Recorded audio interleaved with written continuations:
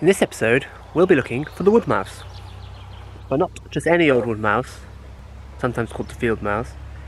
We're in Estonia, so we get a slightly different version of the wood mouse. We get the striped wood mouse. Now I'm lucky that I have an infrared camera, which is basically like a camera trap. If something moves in front of it, it starts recording, and it can do that in the dark and in the light. And so I managed to set that up in a few places with a few sunflower seeds, and that camera, I've got some decent footage. The first place I filmed was outside, but all I really caught on that was a great tit. Not that great tit, an actual great tit.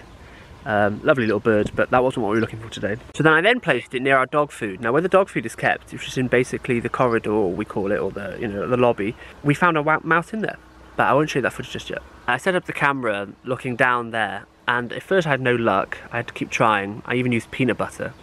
The reason I think it wasn't working is because it was too exposed, so I put a piece of cardboard to help block it off, and I also had our nephews over, and because they're really noisy, the mice were not interested. As soon as they were gone, that night we had mice.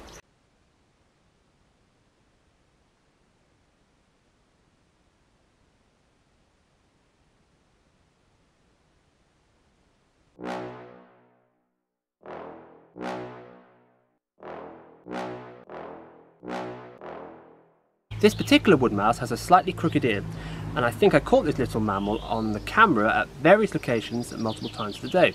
Now since filming the mouse in the dog food bag, I think I also caught her a couple of weeks later, and she was pregnant because she appears to be a lot larger. Wood mice can easily have 4 litters a year in the breeding season. I reckon the breeding season is a little bit shorter in Estonia, but the further south you go I'm sure it's longer. They can also have about 6 pups in a litter. I also managed to get some pictures of some infant mice.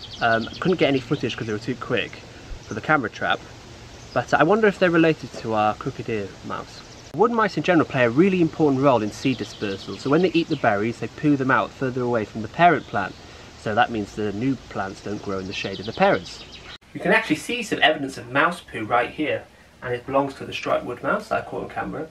But this scenario is actually quite dangerous because the striped wood mouse carries a virus called the Hantavirus. The Hantavirus can cause hemorrhagic fever and renal syndrome, which is quite nasty for humans. You can catch it from mouse feces, especially in dusty environments like this, where if you dust it, it kicks up the aerosols and you can breathe those in.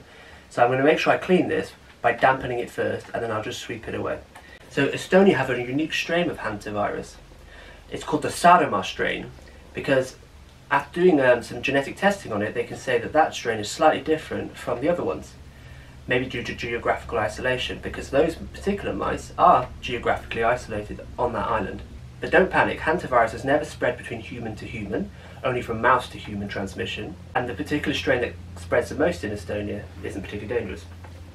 In fact, when they did a study, they tested about 1,000 people, healthy individuals, for the virus, and about 9.1% of them had antibodies for the virus, and they probably never knew they had it. So you might be wondering why the striped field mouse doesn't live in the UK or Western Europe. So it seems there are 2 distinct populations of striped field mouse.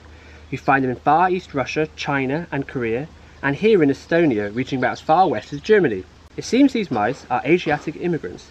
The mice in the western edges of their range are less genetically diverse, suggesting a small population of founder mice migrated here, and it is believed to happen between ice ages. These Asiatic immigrants may have come over here some 38,000 years ago, or as recent as 11,000 years ago.